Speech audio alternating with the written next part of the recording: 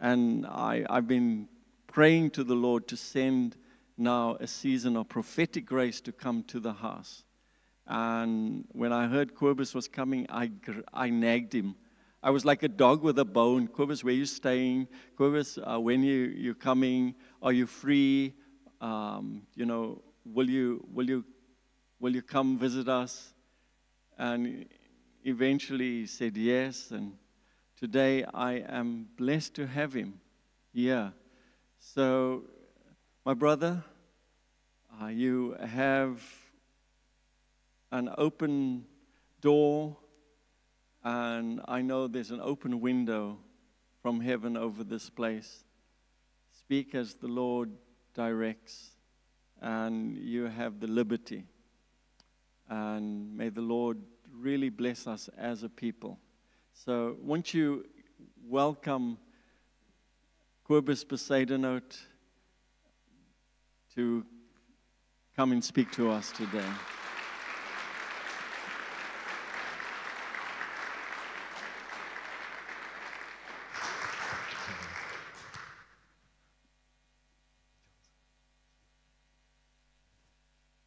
Well, good morning. Hope you're well this morning. It's a lovely day in Cape. I've been here since Wednesday and I've seen a couple of seasons. And I say today is a beach day. You can go to the beach with this weather. Hope you're well. We are well. We are here since Wednesday. We came down for the POA. And we also specifically came down to spend time with our brothers and fellowship. Because for us, our fellowship and our relationships is there's a high premium on them. And sometimes it costs us money, we pay money for that, and then we come together, spend time together, and then we mess Cape Town up, and then we move back again. Police is looking for a couple of guys, but we are gone, and we out of town and out of city. But we fellowship together, we come together, we talk together, and that's where very strong impartations take place, and just the informal discussions that we have with one another. And then we value the POA when we have a father speaking to us. We have a common spiritual father. Like you heard, that I'm a South African, and I come out of the business world. And then we became born again. And then the Lord called us into ministry, studied theology, and then the Lord called us into Botswana. And since all the time that we've been there, so we've journeyed different journeys in the nation there, and we have been building in the nation. For us, it's not an easy build. My church is 98% Botswana people, black people, Tswana-speaking people. And I have a couple of whites, and I have a couple of colored guys, and I don't have an Indian. They moved. There's not a lot of Indians in Botswana, but we're not trying to be cosmopolitan, or we take the people that the Lord has given us. So I'm with Tamu now. Kala myself is with Tamu 18 years in the apostolic. So we've journeyed together. I've been sliced up, chopped up, and all of that through the period of time. Meaning is just the Lord continuously readjusts you as you're going forward. So it's an honor for me to be with you here this morning. Before I came down, the Lord was speaking to me about the Cape and how the Lord was coming to strengthen the hand of the Cape. And then the Lord spoke to me about your congregation and about other congregations here. And then the process came that He asked me to come and speak, and then I felt the tug to come. Because we also built relationships to coming together, be together, make our bonds stronger, make it more effective in terms of what we do. So today, I'm not going to give you a teaching. I'm not coming here to unfold and unpack a teaching. I want to speak forth to what I see. I want to declare to you what I see. And and would like you, I want to paint some pictures for you, and I want to download to you what I see. God used prophets with different purposes. We are a company of prophets in our family, of which I am one. And our graces are distinctly different. God used me, He sends me into a congregation, and the Lord used me under leaders. The Lord used me to activate people into ministry, used me to activate people in terms of the giftings and all of that. I can see people that needs to be in ministry, those kind of things. The Lord used me for that. So I think that's on the heart of the Lord, even with you guys. He wants to decree and declare over the house, and some people, that's what He wants to do. But we as prophetic people see, we work a lot on symbolism. Oh, I need to mention that I'm married to one wife. I just can't forget her, Carla. She's a blonde lady. She's running the church today on that side. I spoke to her this morning, and then she says to me, I said, don't forget to pick me up tonight at the airport. She says, how do you know I'm still in the country? How do you know I didn't leave already? I says, sure, it's tough. I hope I'm going to find you there. She said the Lord didn't send her to Cape Town to come here and to be here because she would not have gone back. She would have stayed. Botswana is very hot, very warm. And sometimes our spiritual atmosphere is very tough, sticky, and witchcraft and those things are extremely strong in our environments that we work with. So it's not always so pleasant, but we do what the Lord tells us to do. It shapes us, it forms us. And more than often when you're busy with something difficult, it's to form you, to shape you. And then, so by the way, then the Lord will use it as ministry also. But you're the biggest culprit in there, the stone with all the sharp edges that He's forming and rolling and all of those kind of things, and bring you to a better place. So in terms of you as a family and as a house, if you look at your building and how you've taken it and you've built a certain place, and then the Lord sends then a prophetic voice to you. So for me, I would ask the Lord, okay, Lord, why in this hour? What do you want to do? What do you want to accomplish? Because I'm going to strengthen my brother's hand. Strengthen your hand, strengthen the hand of the ministry. But the Lord reminding me of the book of Nehemiah and Ezra, where they were rebuilding the temple.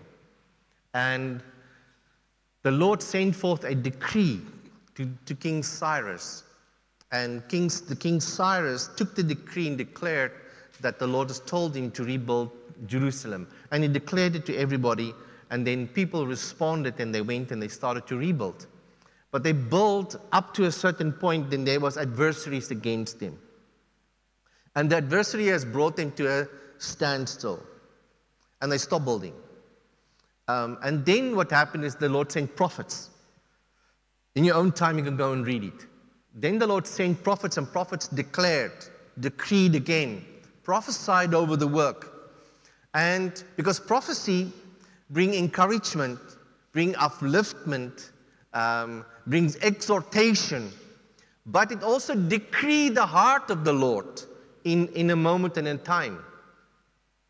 So when the Lord decrees something, meaning I can give a word, and that word is a decree, then that stands in the spirit, and it's like you have a gun with a rope, and you shoot it into a wall, and it's stuck, the rope is stuck, and you just keep on taking the rope, and it doesn't matter how the wind blow you, and the sea will take you, and you swing this way and you swing that way, but you go straight forward to the place where the anchor in the wall is. That's how prophetic work.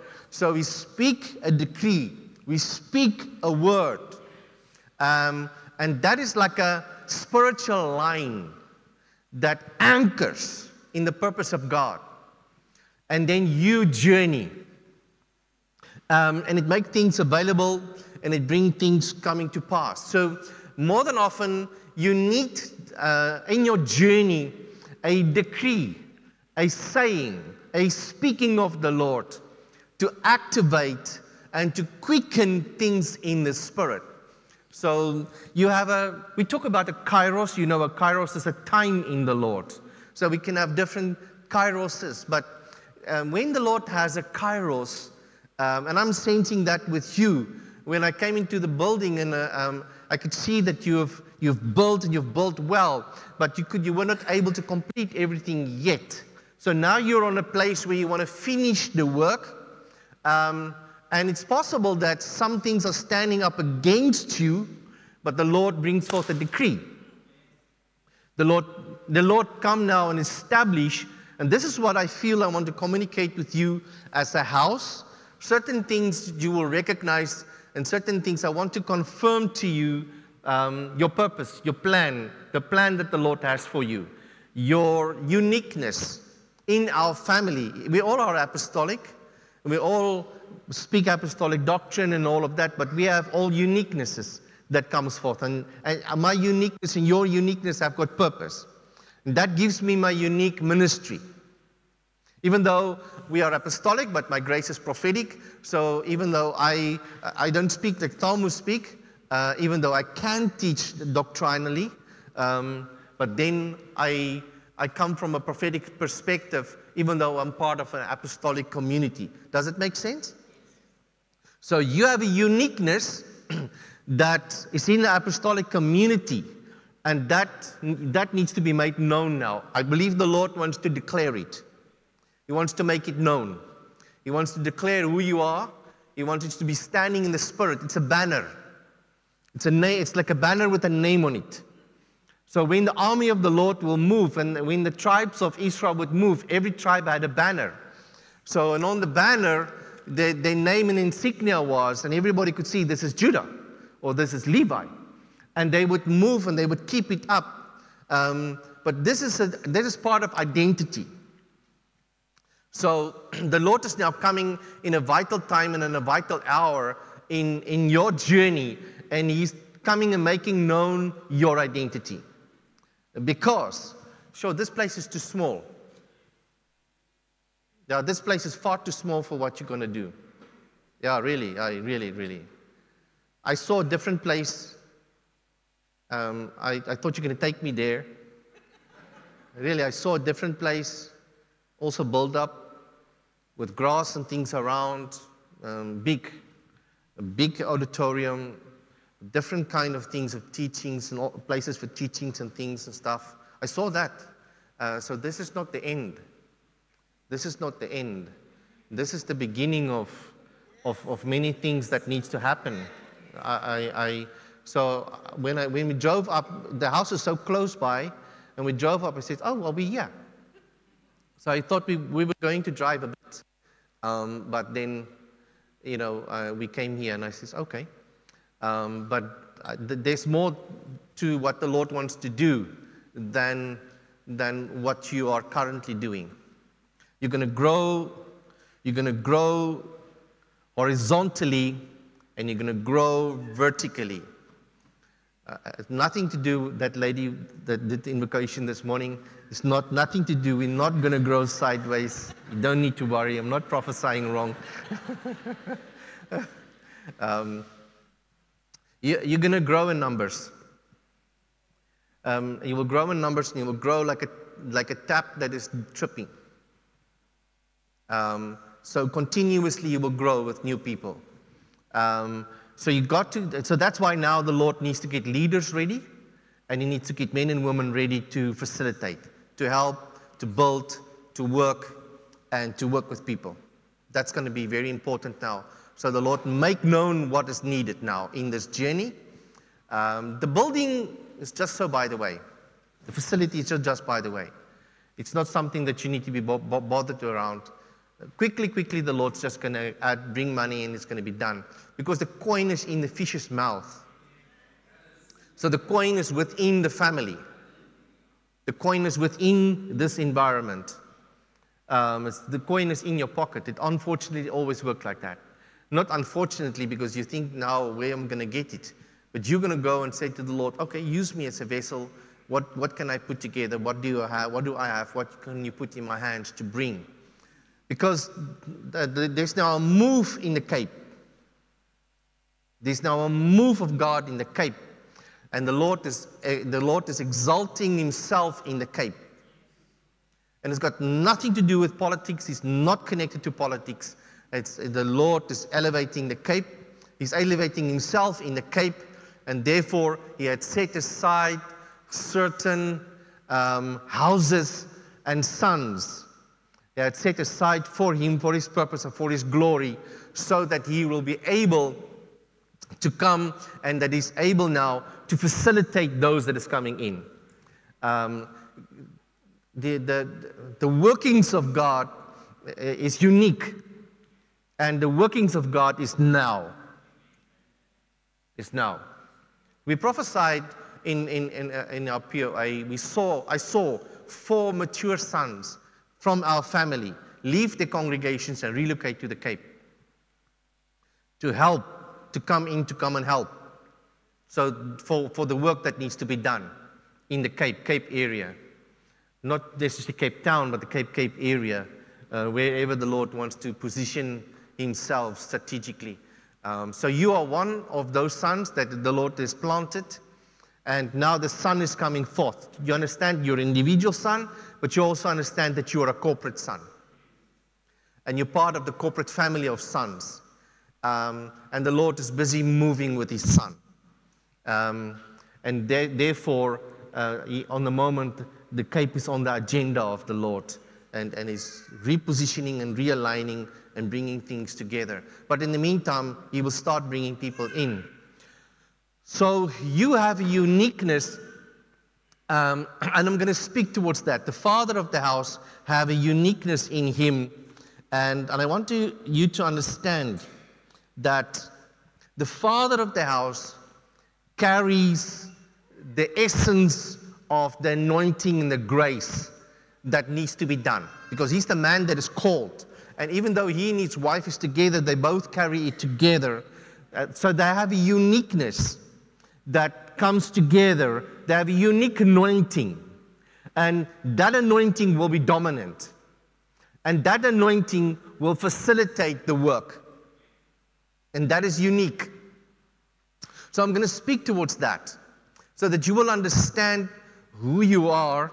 And I have a word that I want to preach, and I have some prophetic words here lined up. So I'm trying to find my way where to start and how to make things make sense for you. But you can hear my speaking. I'm prophesying, and I'm speaking over you. All my speakings is a declaration. All my speaking is a decree that I'm making. It's a prophetic decree. You will also find that apostles will come in and they will decree, and that's different. I'm bringing you a prophetic decree, the heart, the purposes of the Lord. Now, what I'm going to do is, I'm going to share with you the word that the Lord gave to me for the father of the house. And from there, I will come back into the teaching, because I want to teach on mercy. I want to talk on mercy. I want to open up mercy to you, because you're a house of mercy. You are a house of mercy. A house of mercy. And so, first of all, I would like to highlight, and I would like to read from Isaiah 42. Isaiah 42 from verse 1 to 9.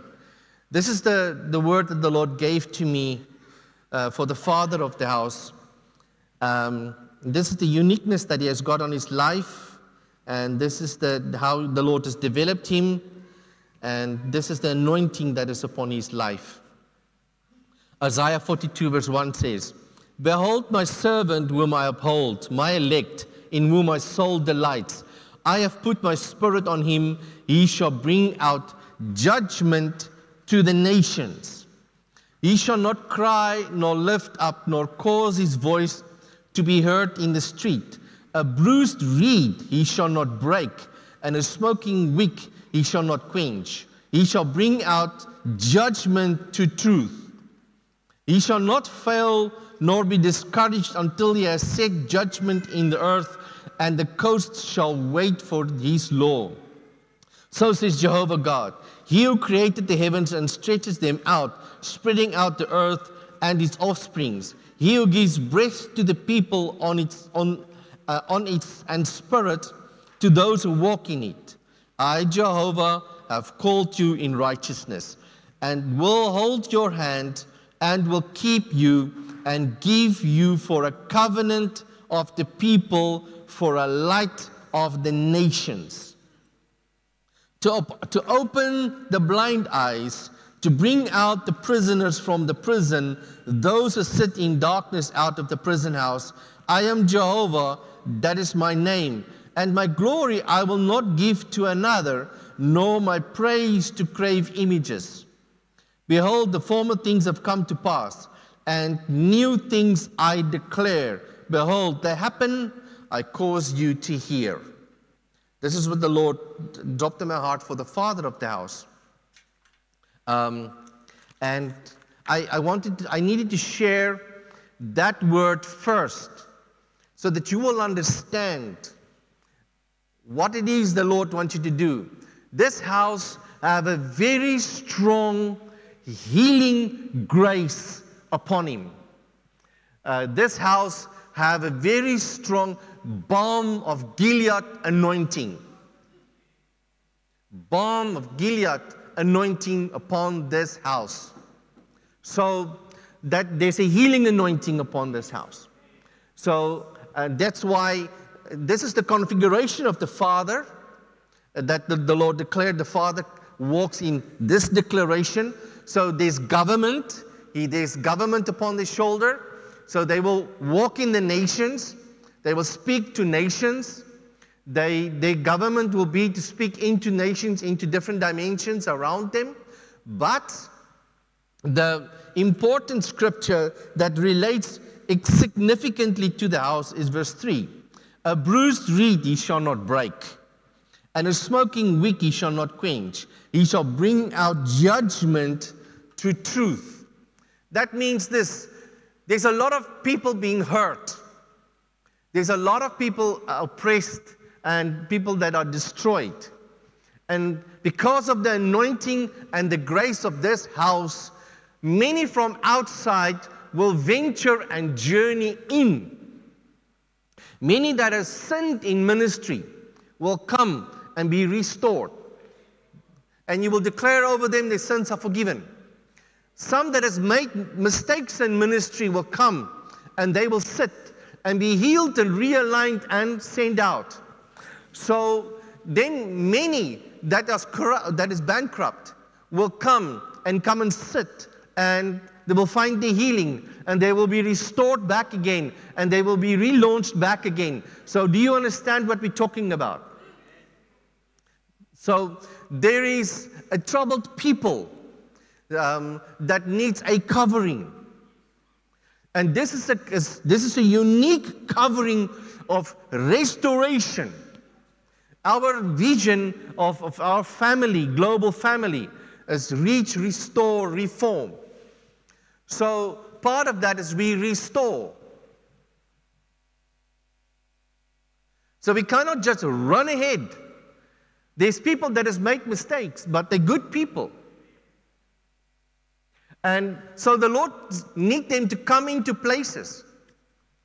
You need people to be restored that has been involved in drugs. Many guys that is selling drugs is sharp entrepreneurs. They're just selling the wrong product. I've seen that one of our houses in our family of churches, they have that where men and women that have sold drugs, they were drug pushers. Today they have businesses, and they were restored back, and they came out of prison, and they're in business now, and they're trading because they understand buying and selling is just the wrong product. So you understand what I'm talking about. But when that individual comes in with spirits. They carry certain spirits upon their lives. And they need to be cleansed. They need to be cleaned. But they need to be loved in wisdom. And so what do you do when prostitutes come in? Because the only way that they can earn money is the way that they earn money. So you need to be able to supply and support them and sustain and maintain them financially until you get them into a working space.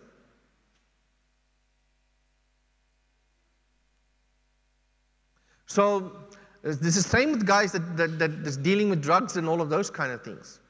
So I'm speaking generally to you. So, but one of your main things you will be known for is pastors being restored, and men and women being restored for ministry. Coming and sitting and just being here, coming and being restored. People that have callings, but their callings are dormant. They will come in here and to be restored. So you will be a financial hub. You'll be strong financially, a strong financial hub, because you can need a lot of money to do a lot of things and help a lot of people. So the Lord opens up the financial windows of heaven over this house. So over and above that you have your own uniqueness and you walk in a certain financial walk, I see now that the Lord, in the heart of the Lord, is bringing a special anointing on finances, special anointing on entrepreneurship, special anointing of restoration to restore people, to love people, to care for people, and to bring them back. You live and you stay in an environment where the economy is conducive and is working to a certain extent, but there's still a lot of poor people. So in your time of restoration, it's going to be needed that people need to be helped. One of the major challenges or things that we are challenged with is that in our season is not miracle driven, even though we do see miracles happen. But it's not that I call the sick out now and pray for them and we see the miracles and then by that draw people.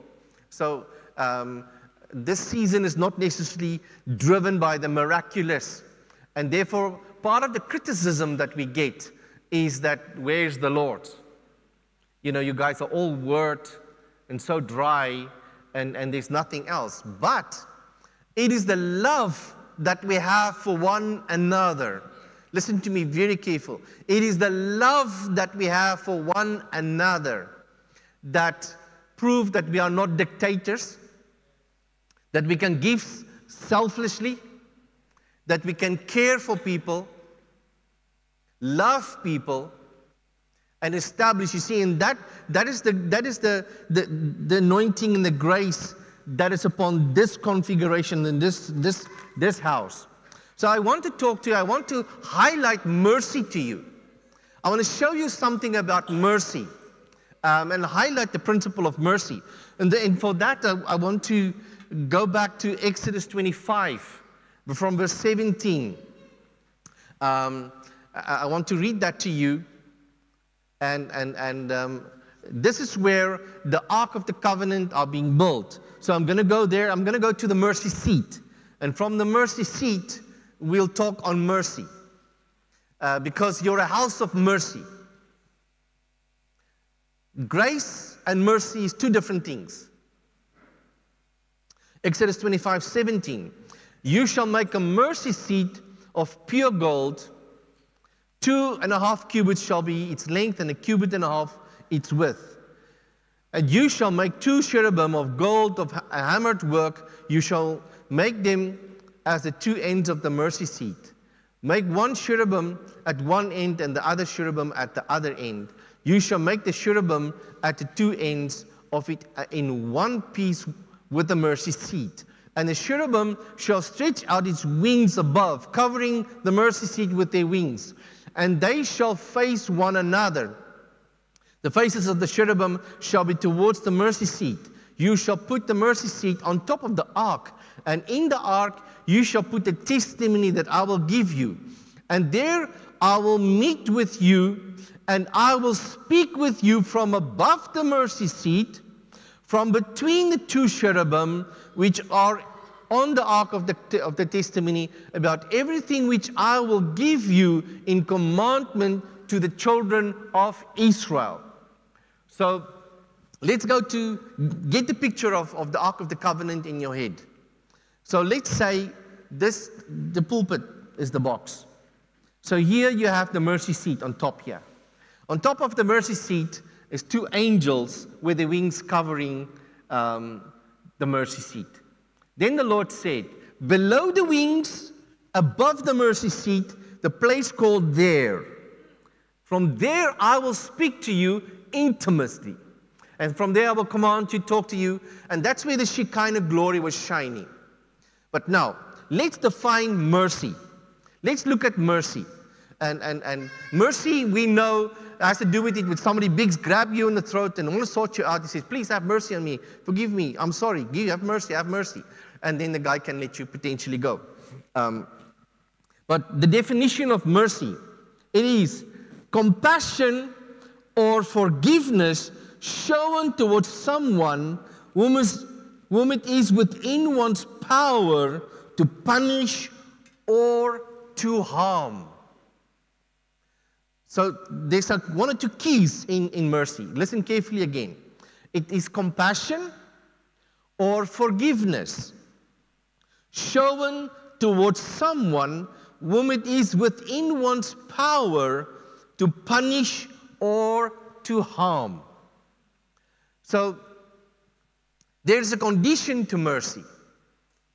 Mercy is a compassion, and it's forgiveness. Mercy is also kindness, goodness.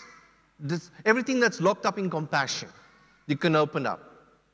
So when somebody comes and it's in my power to be kind, to be compassionate, to be forgiving, I release mercy.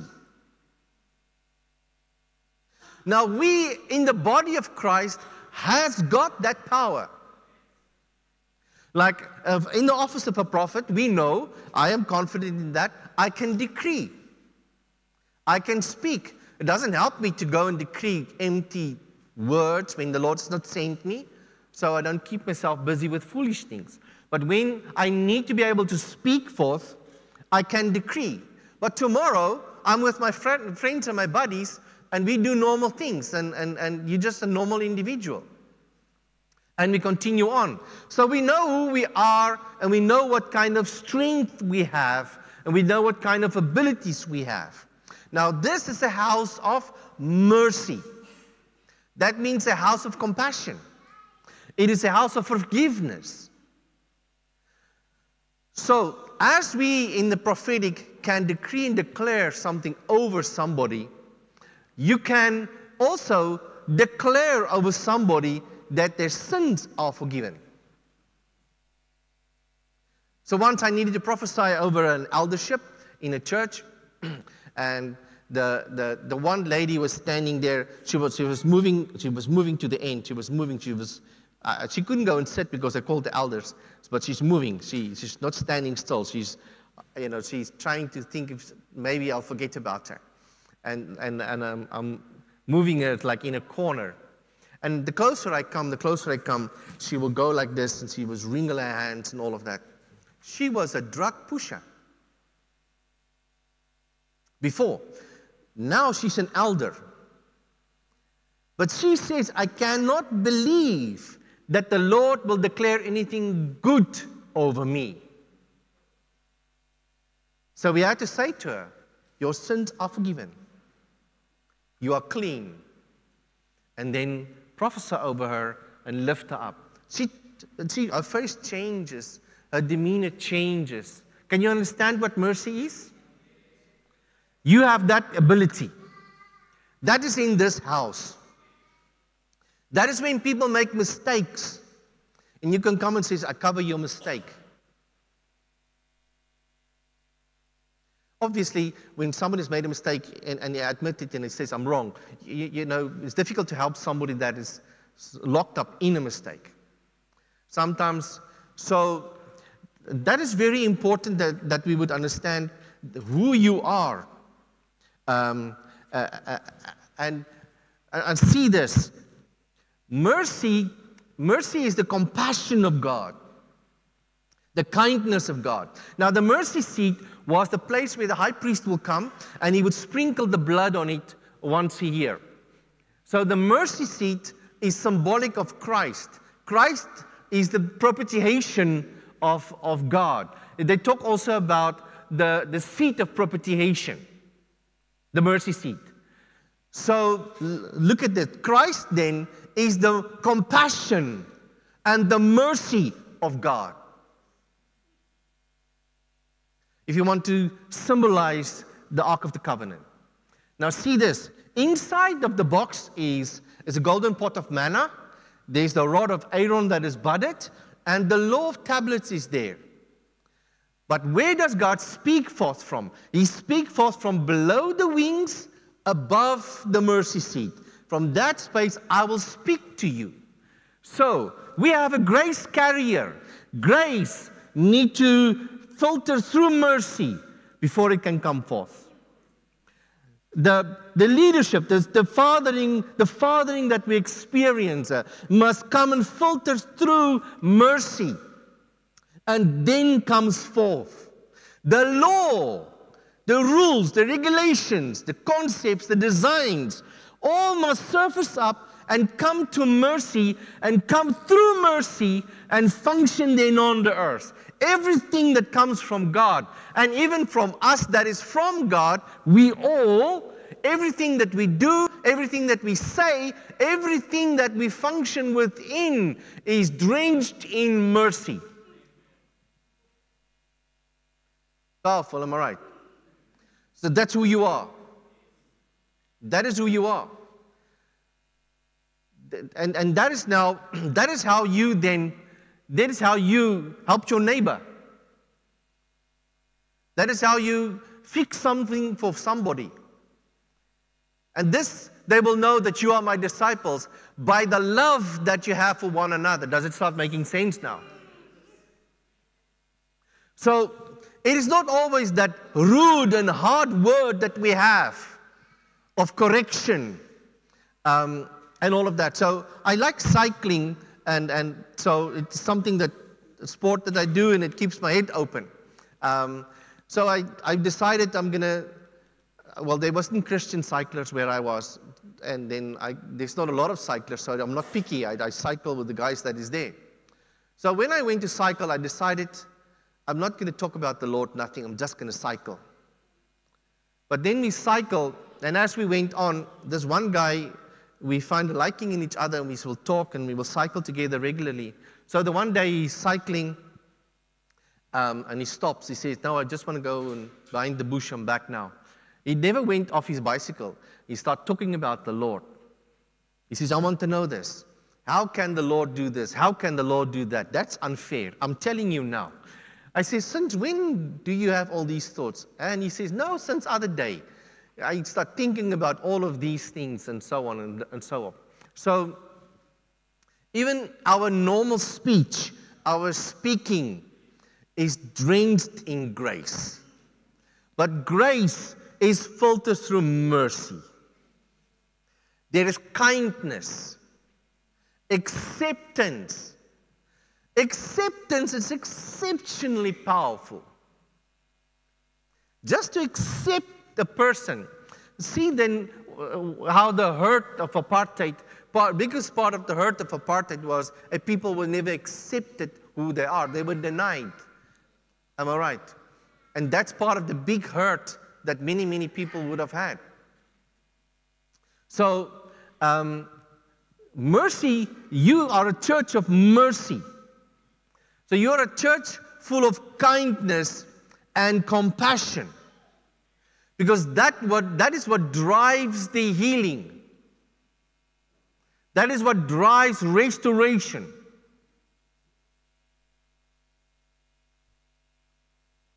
That is then when how somebody has gone into some sexual sin, fell out of ministry, repented through the Lord and all of that, but there's still a calling. But because of the tarnish, very few will touch such an individual. But when that individual comes, when there's wisdom, like a father comes and says, I can work with you, come. He says, are you sorry for what you've done? I am really sorry what I've done. I've repented. I asked the Lord to forgive me. Then your sins are forgiven. You are clean. Come and sit. Let's help you to be restored.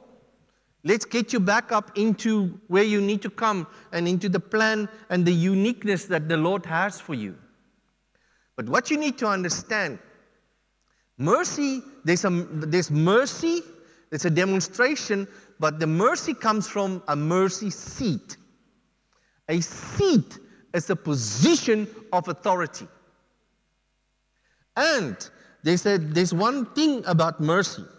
It says, compassion and forgiveness shown towards someone whom it is within one's power to punish or to harm or to do good. So that means I have the authority to heal, to restore. So think about something. Mercy, this kindness, this comes from a seat of authority. That comes from a posture in Christ. So, as sons of God, born-again Christians, we have an authority that others don't have. So we are able to express mercy to a people that others cannot express to. Because we have a level of authority that they don't have. So all people can express kindness, and they do to one another. But there's a uniqueness in the Son's configuration, because we have Christ, the mercy seat we have within us. He is the seat of appropriation. He is the place where the blood was shed and forgiveness was given. Unconditional. Even the Satanist that kill many people, does horrible stuff, can come and say, I am sorry, Lord. Think about that. Huh? That friend of mine, that's the problem that he had. He had a problem that somebody can live like a hooligan his whole life. On his deathbed, he gives his heart to the Lord and go to heaven. He says, that's unfair. He says, that can't work like that. That's unfair. How does the Lord do it? And then I needed to talk to him about different things and have different discussions. And then we continue on again. And then he stops again. He says, it's not right, I'm telling you. So I discovered then, you can try to be dormant as much as you want. You can't hide the grace of God. Your words are drenched with grace. Your words are drenched by grace. And that's why when you speak to your grandchildren, speak to your children, you speak to your neighbor, it's just grace that comes out. But now you understand that our words are laced with grace, but grace is filtered through mercy. Because grace can be destructive. The law is harsh. It's hard. Even the concepts and the designs, the things that God wants us to do in the New Testament, the way to live, to function, we fail more than often in many of these things. Am I right? So you have a seat of authority, and especially when God comes and say to you, you are a house of mercy, that means within the apostolic community, there's a uniqueness within you, a unique authority that God has given you, and you function within that authority. But now you're conscious of who you are. You are conscious that when you speak, because the wings is symbolic of sent ones. Angels are sent ones. So these two wings that we see is the wings of sent ones. So these are apostles. That is the sent one, all right? That can also be the father of the house. He's sent into the house. That is the sending dimension. And the speakings that comes from the sent one, all of that is laced with grace, with mercy. So the Lord is bringing to you and bringing a consciousness to you that you're a house of mercy. You're a house of kindness, compassion. And that means automatically you have oodles of patience. I have a lot of patience with certain people, with certain things. Some of the concepts and their designs are scrambled. That's why their life is scrambled. It takes a bit of time to unwind it and to get things done. So I foresee that the Lord will enter into this house strongly now and readjust and realign many of you so that you will be able to receive many. Many leaders in this house, many of you are called, many of you are just to go out and help people. You have a pastoral calling, you have an eldership calling on your life, and you will go into the streets, and very few will know what you're doing, except the body will know what you are doing. But you will heal, you will pray for the sick, they will see the physical healing. You will drive out demons, even in the house. You will do it so often, you will forget that you are doing it. It's also common that you're going to do it. You will take money from your own pocket and you will give it into the houses. And so, by the way, just tell the pastor, oh, those people needed some food, the money, we bought it, we settled them, and they're going. So this is the grace that the Lord is releasing upon you. So I step now into the next dimension that the Lord speak to me about this house. I saw this house being a fruit. And the house being a fruit, and you understand its pictures? It's prophetic symbols that I'm seeing. Your house being a fruit. And I see this house is now ready for the picking.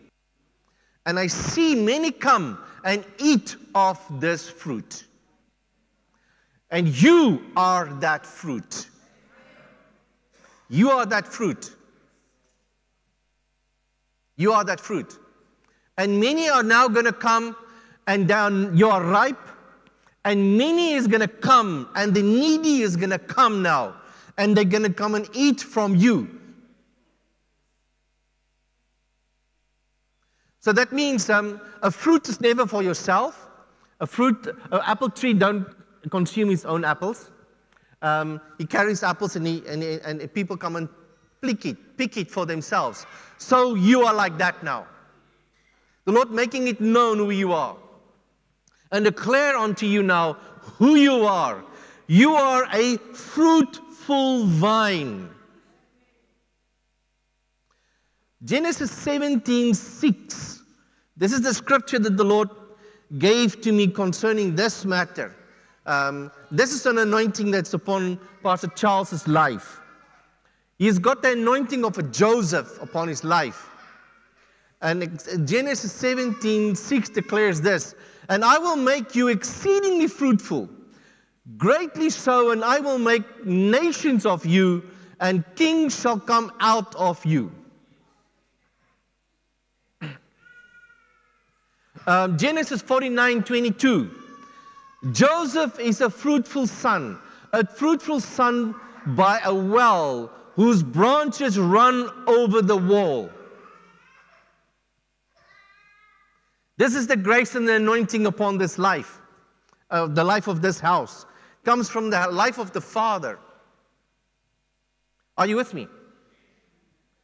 So you are a fruitful son. In your own time, study Joseph. It's not my purpose to open Joseph up to you, but go and check Joseph. When Joseph was born from Rebekah, in the life of Jacob, he started to prosper. Go and read their unfolding. It's very interesting. When Joseph was born, the Lord gave him the creative ideas to separate the speckled and the spotted and the plain animals. And then Joseph came forth. Joseph was sent ahead. And he came into Egypt, and then he lived with Pharaoh, and then he said to his father in a time of famine, come closer to me. So there's a Joseph anointing upon this house. It's a governmental anointing. It's a strong governmental, financial, economic anointing to restore, to replenish, to be fruitful, and to make others fruitful. So you will see that God will send big corporate men, businessmen, into this house. And they will be filthy rich. They will come with their Ferrari, they come with their Porsche. They will come and be part of this community, and you will feel out of place. But you will give them money. One day, I had an opportunity. I have a friend that is a wealthy farmer in the area where we stayed in Zeerust, and so I had an opportunity to minister to them. And everybody will ask this farmer for money for different things in community. You know, baseball club, and the rugby club, and this. Everybody's looking for a donation, and he never holds anything back. They were big farmers. So we sat there one day, and I was ministering to him, and we became friends, and I spoke to him and all of that. And I, you know, I wasn't wealthy, and I was in the process of developing in Botswana. But then I said to him, one day I had 100 rand in my pocket, and I took the 100 rand, and I said to him, I want to give you 100 rand. And the Lord says to you that He's not after your money, but He's looking for you. And the Lord, you need to know that. But you do good in society and keep on doing that, but the Lord needs you to know He's not after your money. He's after you. He loves you, cares for you, and He appreciates what you do for people. About 13 years later, I had an opportunity to sit and talk to him again, and he took out his pocketbook that he changed every year, and he opened it up, and there's the 100 rand. Carries it with him every day. So when we work with rich people, they have a lot of money, but their lives are messed up. Everybody wants their money. They're afraid they're going to lose their money. But if we learn to be fruitful and let thousands of rands going through our hands unto others, and that's why these building projects and stuff is just to exercise the spiritual arm. And the reason for that is that's how you come to the place, man, God provides. I'm not even going to think about it. I'm not going to be worried about it. The money's just going to come, and that's a prophetic word. The money's just going to come. And you're going to finish much quicker than what your plan is. Because God wants you to see that He's faithful. So that when He sends to you those that are in distress, those that need healing, you tell them, I'm paying for this year. And you fork out 2,500, 3,000 for a meal. Because he ordered a Wagyu steak. Because for him, that's standard. For you. I saw that steak price the other day. I said, man, what is this special gold-laced steak? I haven't eaten one yet, but I will. But you know what? I understand what I'm talking on. So you are being tested in your faithfulness with the Lord and the Lord only. So that's why you have to learn, you have to discover the faithfulness of the Lord by responding to God. So you must come and say, okay, let me take some money to somebody else. Let me take something and give it out because I'm fruitful.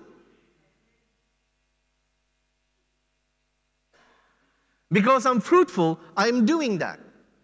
So the Lord makes aware who you are and what He wants to accomplish through you. What we need to understand and what is vital about mercy, you can withhold mercy even though it's within your power to help. Because mercy is when it's in your power to help somebody. So with the fact with mercy, you have always a strong party and a weaker party. And if I'm the strong party, that means I have the ability to help. I have the authority to help. That is what makes mercy, because that person is dependent upon me now. So it's the same as somebody, if you're a judge, you listen to somebody, and then you have to judge that individual on the witnesses and everything that is being said. But if the person can come to you and say, I have this and this and this, and I ask for mercy, he reconsiders that because it's in his power and in his authority. So for us, it is locked up within our power and locked up within our authority to help and assist others and pour ourselves out into the lives of others. So the Lord will open up these things to you more. You will become wiser in your going, and you will learn through your processes, and you will do what needs to be done. The Lord will establish you strongly. So I wanted to share that with you as the essence of who you are. I wanted to declare that over you. And there's a strong financial grace on this house. It needs to be stimulated. You need to stimulate it. And you need to grow in it. And you need to tap into it. You need to just make it stronger and unfold it stronger. But there's a strong financial grace upon this house. Strong, strong, strong, strong. Strong. You need nobody, you need nothing. People will need you. But you have the ability to provide for many. That's who you are. You are a fruitful vine. You are a fruitful son. So I ask God for scripture so that when I can prophesy and speak to you, I wanted to ground it in scripture so that you will take those scriptures and say, I identify with this. I identify with this dimension. It took Joseph long to bring forth his economic anointing. Now you have the grace of Joseph upon you. And what Joseph does, Joseph made Laban wealthy. Joseph made Pharaoh wealthy, even though he did also live in great wealth. Because when his father came, he said, let me go and show you my glory, show you all the things that I'm having. This is who you are. Declaring and decreeing over you, who you are, a house of mercy, you are a fruitful house, you are a house of protection, care, and compassion, but you are a very strong prophetic house. It's a strong prophetic grace upon this house. And there's a grace of a teacher on this house. I was just basking in the anointing of the worship, and it is so nice to be in the presence of the Lord. But I could see that they could have gone prophetically. But they did not. They could easily have gone prophetically. They could have just started to flow, gone prophetically. It's there. I could see it easily. I saw it. I saw it. And the lady with the green also. I could see easily how they could have just gone. But the Lord will kick in it. The Lord will go. So there's a strong prophetic grace upon this house. And there's a grace of a learned tongue. The grace of a learned tongue. Isaiah 50, verses 4. I want to read that to you.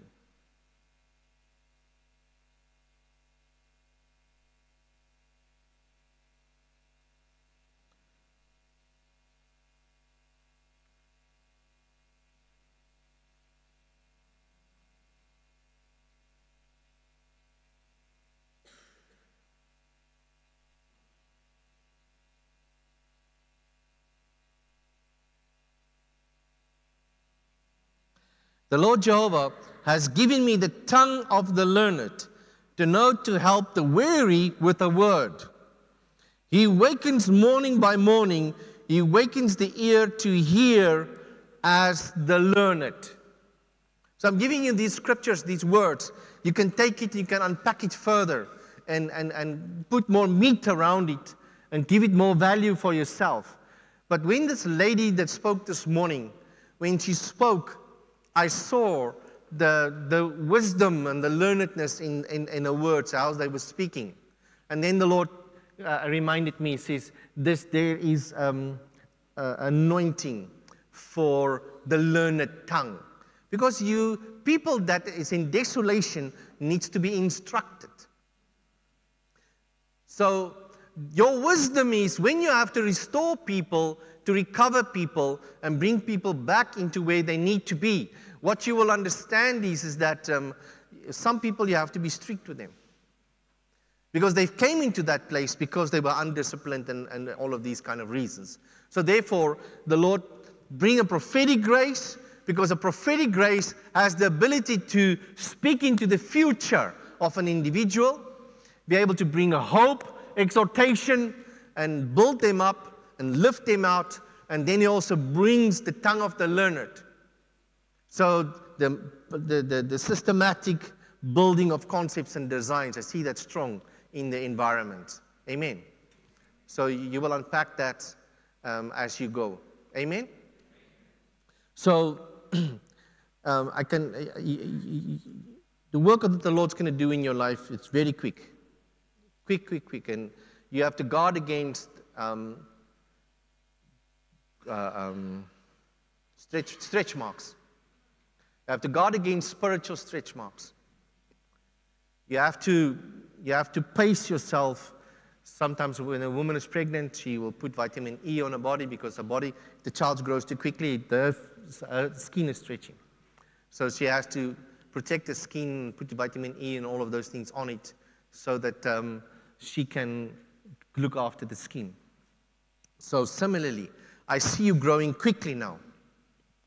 Quickly, you will be quickly full. Quickly full. Yeah, I see even a balcony because you are going to grow quickly and fill up quickly. And you're going to think that you've built too small. But the Lord will facilitate what He needs to facilitate with you and do what He needs to do with you. Amen. So I'm proud to be your friend. I'm excited to see what the Lord will do in your midst and how the Lord wants to unfold it. Amen. So I feel I want to prophesy to one or two people that I see that maybe they just need some clarity, and asking the Lord to help me so that we can help people to shift. And I want to prophesy over Matthew and his wife. Can you guys come forward? Just come and stand here. So you are still recording everything there on top. Am I right? All right. So I want to confirm to the two of you. I want to come down. I want to confirm to the two of you, Matthew and Lauren, that there is a calling on your life. There's a call for ministry on your life. I want to confirm it. And there's a teaching grace upon your life, and there's a grace of a prophetess on your life. And in due season, you will be there. In due season, you will be in ministry. In due season, God will, and listen to my words, due season. So there's timings, there's certain things. So you've got to be patient.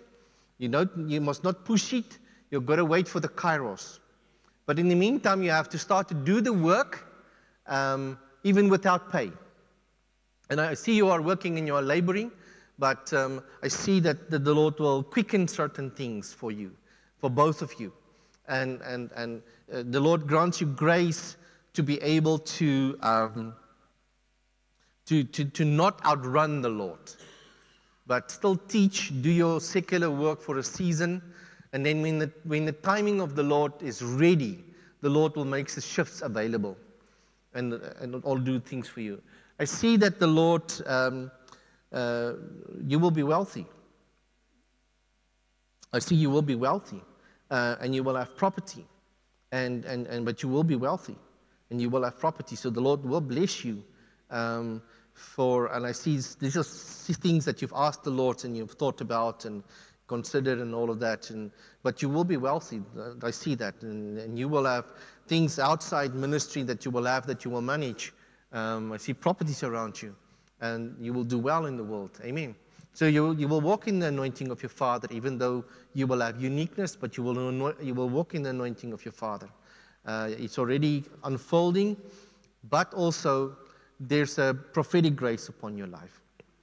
I see from now on, God releases within you the ability to unfold as a psalmist, to write songs, to bring forth songs, to bring forth new songs, to take the word and write songs around the word, new words that's coming out and all of those kind of things. The Lord make that. I see that ability, but the whole worship team, I saw them as psalmist grace upon the whole team. Even the sound guys. I saw a very, very strong prophetic, poetic psalmist grace upon the whole team. And even some of the sound guys will write songs. But it will be dominant in your life. But it will be the strong being part of this team. Amen? So, Father, I pray over this too. I want to dedicate them to you. Pray now for impartation of prophetic giftings, prophetic abilities, and that you will bring this prophetic grace upon them and quicken them in Jesus' mighty name. Bring them into places that you have prepared and planned for them in Jesus' mighty name.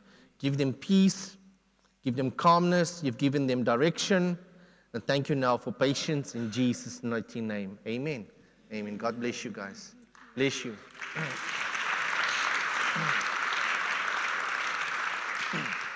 I see the Barnwell family is here. They wanted to take the adult church over. They have some plans of themselves. So I'm just starting with them. Is that okay?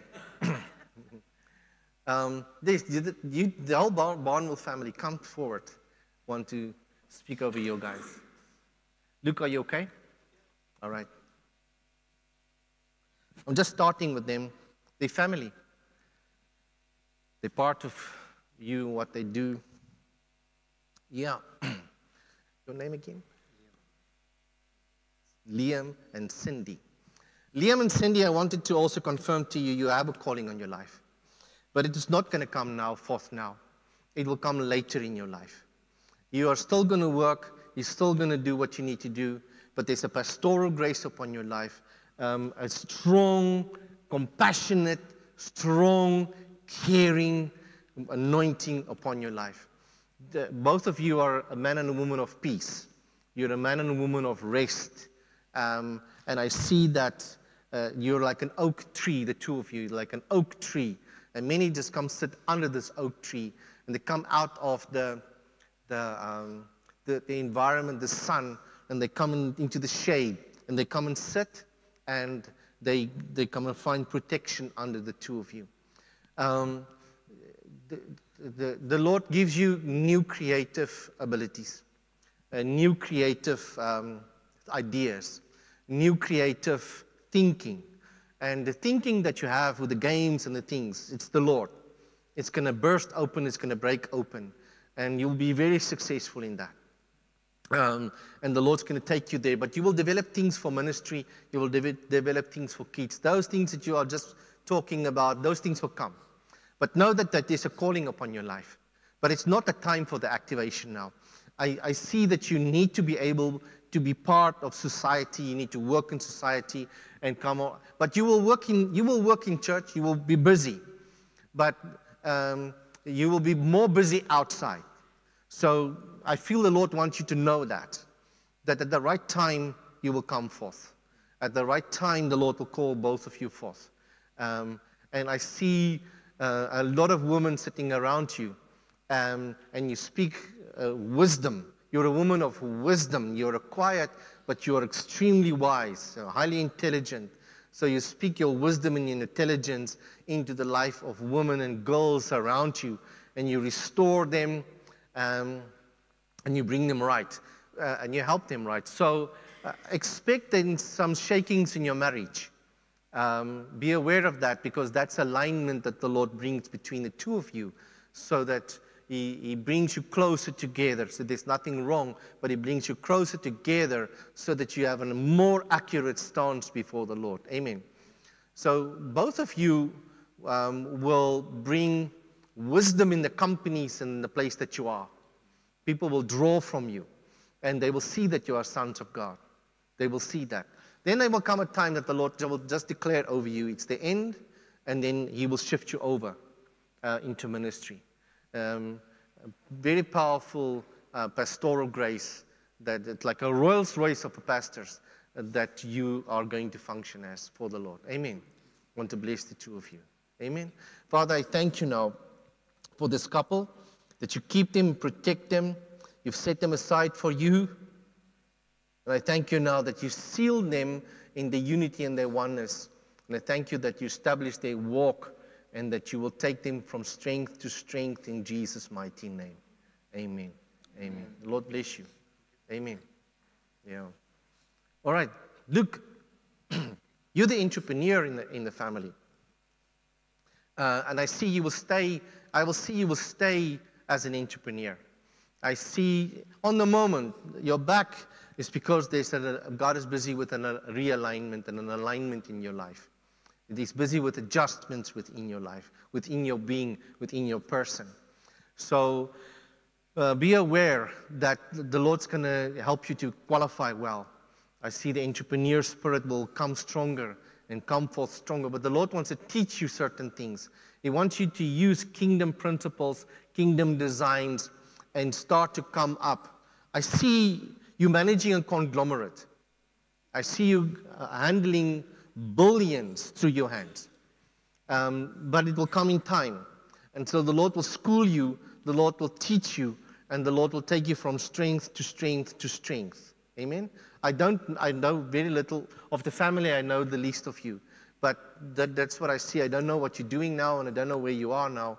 But that's what I see over your life. I don't see you in ministry. I felt it's important maybe for you and your family to know, but I don't see you in ministry. But you will speak to many in the church concerning that what you are doing. You will teach many in the church, but you won't be in full-time ministry. Does it make sense? I see you called for the corporate world, you called for the entrepreneurial world. So you will still study, you will still do things, and you will still develop. Amen. But now, Lord, I pray for prophetic impartation, even for this too also. Pray for prophetic impartation for Luke, Lord, to see and to perceive what to do and where to do and how to do, to see deals and to perceive what and how they need to do certain things. So for this too, for prophetic creativity and creative designing in Jesus' mighty name. Amen. Amen. Lord bless you guys. Thank you. Is Renee here? Will you call her, please? I want to speak over Renee, and your daughter. I'll do that now. I'm just waiting for Renee to come.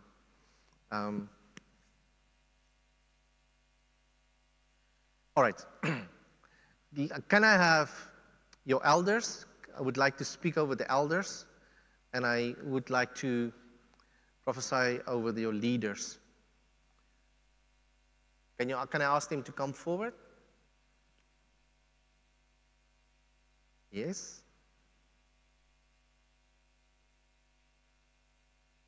Those who lead different works. Yes. We don't have a formal leadership at the moment, so those who are involved in different areas of ministry, we don't carry titles, but you know what area you carry. Yeah.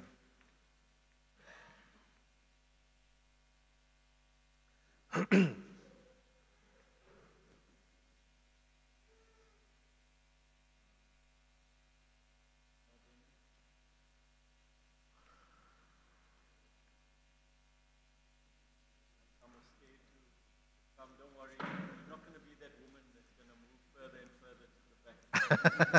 Yeah. And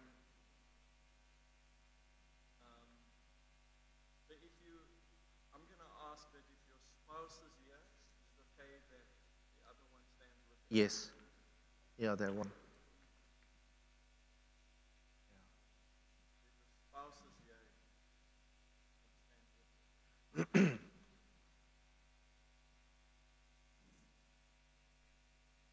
But I'm going to prophesy over you now, if it's okay, if I can. No? I just want to pray for the leaders, and then I want to pray over Renee, and her, and Lauren. Right.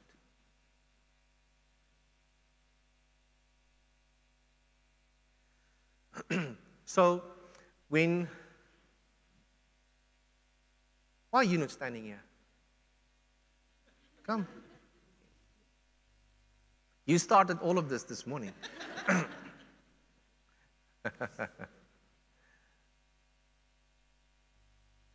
You see, when you spoke this morning, when you spoke, you quickened in my heart, and I went to look for the scripture of the learned tongue.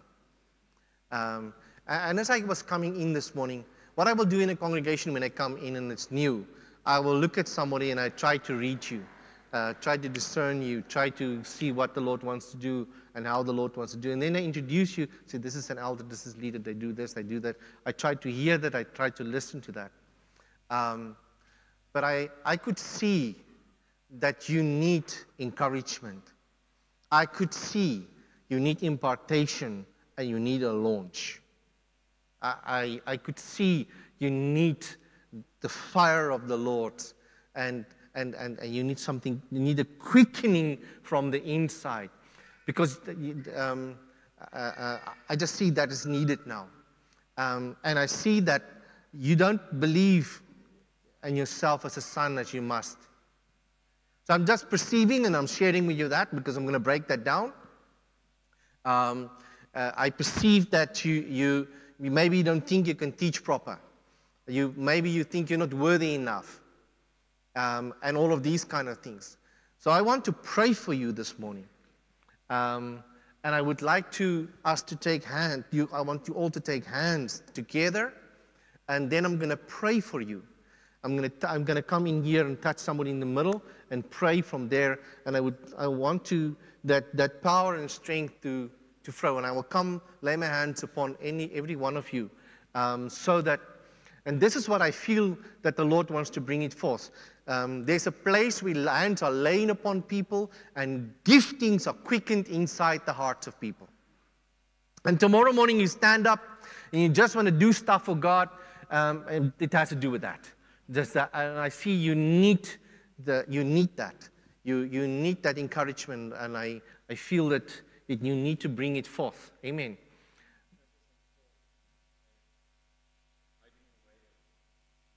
Right. You have a very, very important role for the Lord. And maybe in the future when we come again, we can do something prophetically and then take time, have more time, and then see where we can speak prophetically over more people. And to declare things more over everyone now, but I felt I wanted to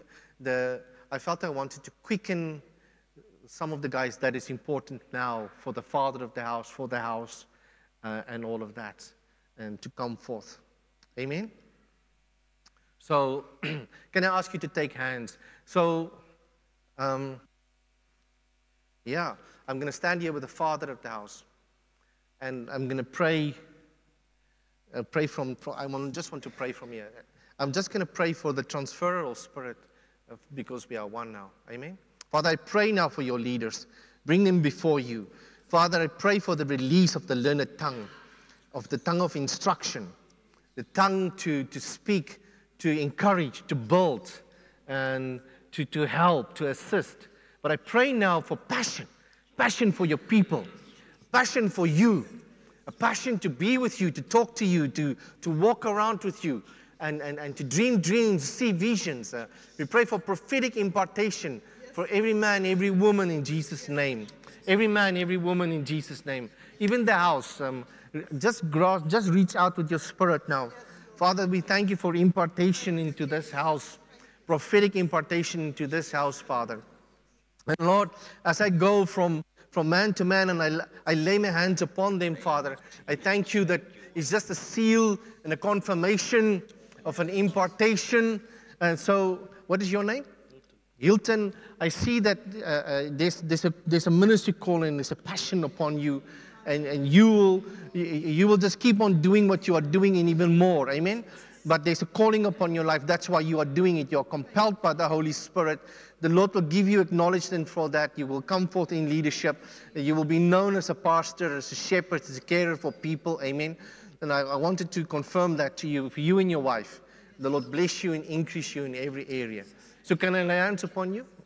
All right. So Father, I bless this couple. Pray for great, great impartation into their lives, Lord.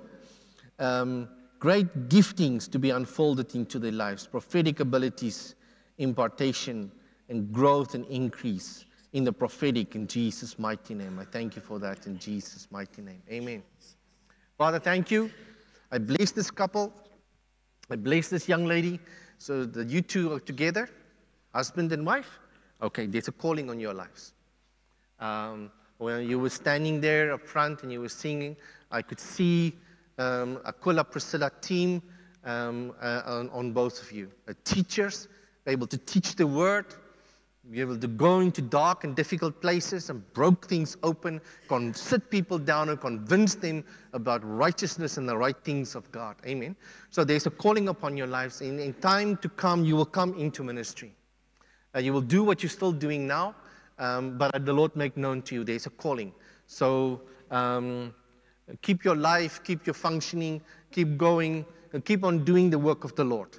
Then your calling will grow, it will grow, and there will come transition into ministry in time to come. Amen? I think you will have your own church in time to come. Yeah. I see that you have that ability, but you have to believe that. All right? So you've got to believe that you're a son. I see that. You have to believe that you're a son. You have to meditate on it, that you're a son. And I see that before you will enter into ministry, God will bless you financially, and raise you up financially, and great wealth that will follow you. I see that's needed for you as a person, as an individual. He will do that for you. And obviously, it's part of this family, it's part of the house, and it's a couple, and it will happen for both of you. But know that. Amen? So, Father, I thank you now for impartation of gifts. Bless them with the blessings of the Father. Thank you for great increase in Jesus' mighty name. Thank you, Father. You together. All right. Yeah, I was wondering, I was trying to figure it out because I saw you singing there, and then I seen, okay, this is, they don't belong together. Yeah. I see that you have the ability, it's like an engineering mind that you have. And I see you have the ability to solve complex problems, and to it's like an anointing of, you've got a no-nonsense anointing upon your life. You have the ability to talk to people and tell them straight, this is the way that what you must do, and they were going to keep you busy for hours on certain things. So there's a pastoral grace upon you, both of your lives. But I see you will work. I see you will work, but you will do both. You will work with you will fight with the left hand and the right hand. But you will function both. And there will come a time that the Lord gives you a choice. And you will have a choice. Do you want to come into ministry? Do you want to stay where you are? Because I see the Lord open up the business world to you, open up that sector to you greatly. You will be very successful, and you are going to be able to share a lot of things with people and a lot of businessmen and women that God is going to put around you. Business forums, those kind of things, that's what I'm seeing around you. You have great wisdom and understanding, and that ability. You have the ability to teach, you have the ability to bring solutions to people. And from now on, you will bring solutions to many companies and places that you go. What do? You're an IT guy, management, okay, good. So I see that will develop. You are a woman of compassion. You are a woman of care and of kindness and of goodness and all of that. But I see now a time of financial restoration. I see a time of I want to prophesy over you more than enough. That's what I see, more than enough. Not just enough, more than enough. I see the Lord has tested you, and He found you faithful when you had little.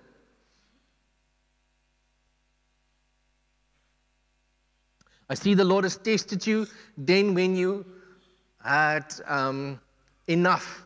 But now the Lord says, I will test you, or I will give you more than enough because you've passed the tests. And therefore now, more than enough will come. More than enough will be your portion, and you will move and shift out of that. Amen? Yeah. So the Lord bless the two of you. I thank you now, Lord, for a strong grace and healing and anointing upon them, for impartation of gifts that they need, with laying on of hands, Lord, to be able to do the work of the ministry in Jesus' name. So, yeah, you've got to be active here in this church. You've got to be active with people. You've got to be active. And even let your pastoral functioning come forth. The strong eldership within the two of you. Amen? Yeah. So, are you married? Oh, is this the one? Special. Yeah. So, I see that you are fine-tuned and that you are you're a no-nonsense person. You're a structured, you bring order for people around you. So I see that you have the ability, there's a strong grace of an elder upon you. Are you an elder in the house? I see the strong grace of an elder around you. Strong government upon on your shoulders, both of you. I see you have the ability to pull straight that what has become crooked in the lives of people. But I see that you are a backbone. I see that you, both of you, are a pillar. You are solid. You are consistent. You are so consistent, you're even boring. You're always there. You can just be taken for granted. So keep on doing what you are doing, and you will grow in the Lord. And you will function in eldership. And I see that you will bring many others into eldership. You'll be able to mentor others and bring them into eldership and stuff. I see you're going to be exceedingly successful in that what you do, in your work that you do. I see you I see management, and I see you shift in executive management. I see you move from one company to another company. I see the Lord give you great favor as you're going to go and function from one dimension to another dimension. You are not in the place where the Lord wants you to be. You are not in the place where the Lord wants you to be yet. You're not there yet. And you have not accomplished yet what the Lord wants to do. It's as if He's not really started much. So now there will be acceleration. Now there will be forward motion. And now there will be momentum where you need to go to. All right? Okay. Lord bless you. You as a family together. Amen? You will walk together, and you are a Rolls Royce of a wife. You won't think that, but you have a posture. You have a posture in the spirit, and the Lord say that to you because maybe you waver and you maybe think indifferent of that. So I see the Lord establish you, and I see the Lord bringing many women around you. I see the Lord bring, and the wisdom that you have for a godly marriage, for a godly wife, for being a godly woman. I see you standing in the pulpit. I see you teach. I see you teach, speak, and impart, and you bring many unto the Lord. Many that are abused, be healed. Strong grace of healing upon your life, upon your hands. Yeah, so structured, orderly. See you how you teach them in the ministry. And you will, under the grace of the father of the house, you will not even be in full-time ministry, but you will be called to speak into other congregations. There will be times and hours that they will call you and say, we need your grace, and I see you will be, and your father will release you, go and speak into that house, go and speak in that community. and you will go and you will speak. Even in the secular world, F&B will call you, UPSA will call you, be able to speak into certain departments, certain things. So the Lord give you great wisdom and great understanding. Amen. So the Lord bless this couple. Lay hands upon them for impartation of giftings to do the work that they need to do. And I thank you that you bless them in Jesus' mighty name. Amen. All right. So the Lord bless this couple. Bring them forth in great wisdom. So I see you being elders in this house. Are you elders? No, not yet. So I see you as elders in this house. I see you cemented here. I see you standing firm in this house. And I see you care for many and look after many. And I see, you already can see, you can hear, both of you. You can see, you can hear, you can discern very well. You can discern people, and you can discern situations. So it's possible, I see that you dream dreams, I see that you see certain things, but you're not aware of it. So the Lord makes it aware now and bring those things to you, the two of you. You're pillars. You are solid. You're full of substance. You are righteous people. You are righteous people. When you walk into a place, you can change the atmosphere of a place. That is the weight and the substance that you carry in the spirit. I see you work in labor for many, many years as an elder. The word bishop comes to me. I see the eye go like that. He can't see himself in these places and things. But I'm going to declare that over you. I see there's a ministry. I see there's a ministry upon the two of you. And it will come later in your lives. It will just come. But the Lord's first going to use you to serve. So when they knock and when they ask, don't be afraid, don't look back, and don't waver in yourself. Amen? So the Lord bless the two of you. Thank you for impartation of giftings that they need to do their work. Bless them and increase them in every area in Jesus' mighty name. Amen. Bless you. All right, I've prayed for the two of you. I'm not going to do that again. All right. So you're the instigator of all the trouble. You're the troublemaker here. All right. So, the Lord used you to teach. And I see a Bible school develop. I see you teaching there. I see you speak the word. And I see you getting involved so much in the life of the church. So much involved in speaking and in teaching and helping people to speak the word. So you have a learned tongue. And that learned tongue will develop even stronger. Amen?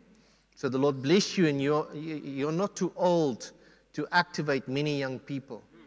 So I see the Lord touch your body. The Lord heal your body. The Lord do things for you in your body. And you will shift and move much easier.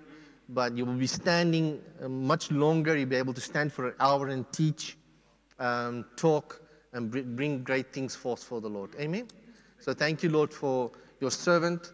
I thank you, Lord, that even as you use her now to instigate a word here, that you will use it to instigate many to come unto the Lord and to be shifted to the things of the Lord. And that you speak wisdom in society and will encourage many at their houses and their homes to be lifted up and to lift out in Jesus' mighty name. Amen. The Lord, take away even the worries of finances. I see the Lord bring something to you. You had concerns, but the Lord deals with it. I want to encourage you in that. I see that the Lord will solve the problems, solve certain things that you've asked Him, and He will do it for you. And in due season, in a short time, that what you've been worried about will just disappear.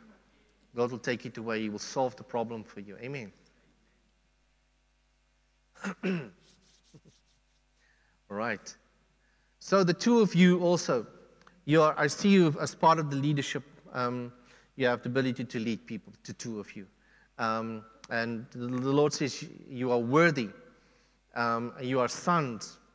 It's kind of, many things are new to you. Are you new here, or you've been here long? 10 years. All right.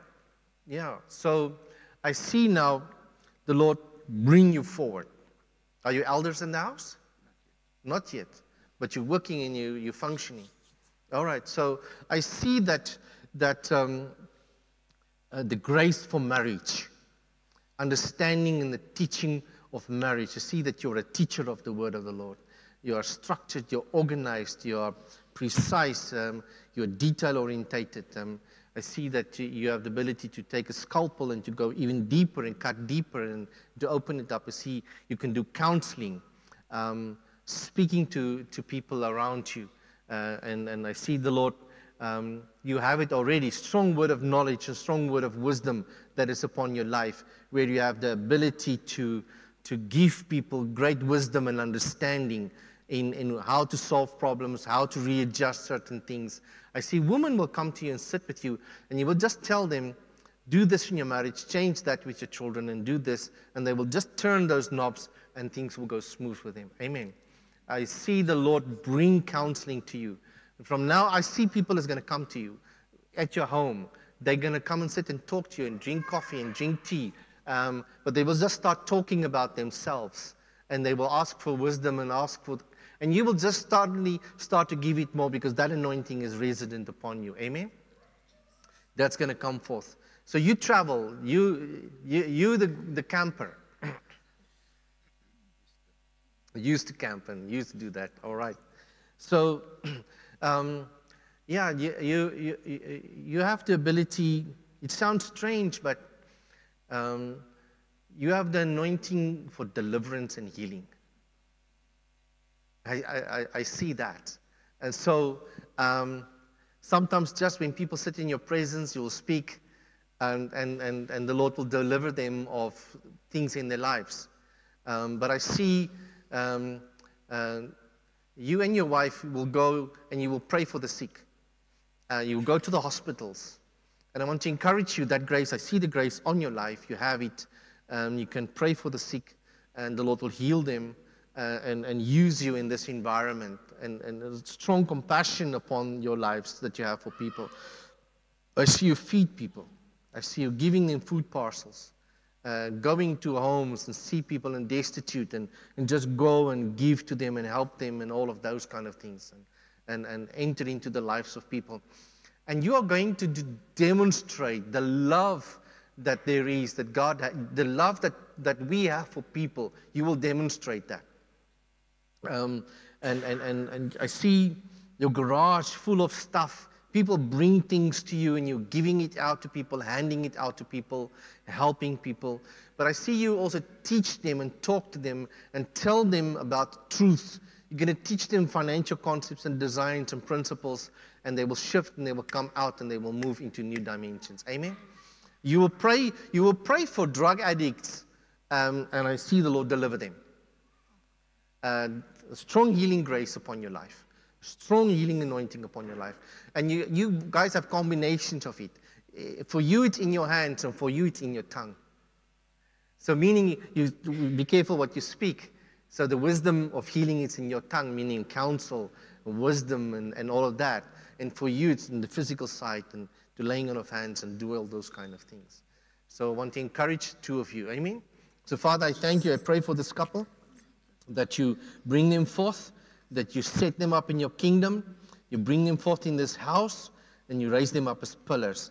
Thank you that they are cemented, and when Satan wants to come and uproot them and pull them out and plug them out, that you will keep them in Jesus' mighty name. Any form of offense coming against them to be destroyed in Jesus' mighty name. Amen. God bless you guys. Amen. I want to say to you, you are worthy. Both of you are worthy. You are sons of God. Amen. Right. You two together. Good. So you're a dynamite coming in a small packet.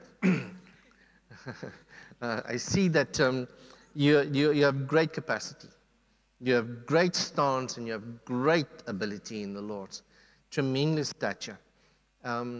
You have the ability to, your poise, your whole demeanor, the way that you function, and your solidness, and you have so much substance within you. I see that, and I want to encourage you in that. to you don't, not much move you. And people can call you stubborn, and people can say all kinds of things to you, but I see that stubbornness within you is the ability to stand. It's that firmness that I'm talking about. People don't discern that right. They call that rebellion because you don't want to do what they want you to do. So what you do is you just say, no, I'm doing this and I'm standing here. And then another person will say, but you're so stubborn. But it's not because you're stubborn. You are like a train on a track. You stop at the station, but if all the winds and all the things that come against the train can't derail that train. And that train continue on from one station to another station. So this is how both of you are. Both of you are teachers of the word. Both of you are teachers of the word. Man. And I see you in church. I see you having your own church. I see a calling upon your life. So I want to make sure. That's why I'm looking this way and looking that way. Because when I saw you teach the word. And when I saw you teach the word. So if somebody have never told you that I sense you have a calling on your life. And that is going to come forth in this house. And it can be that the father of the house in time come wants to plant you out.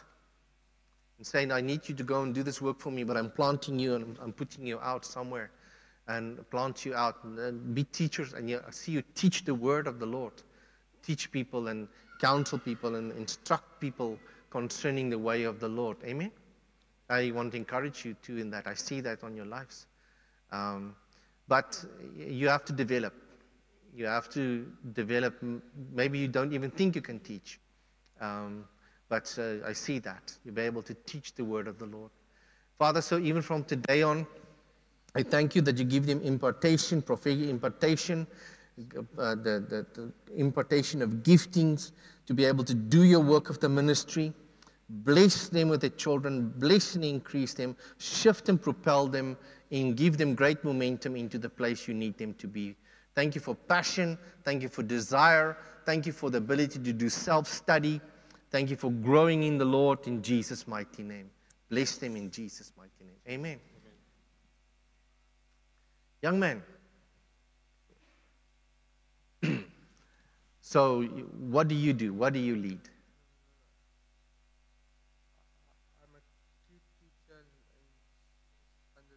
All right. So, Father, I thank you.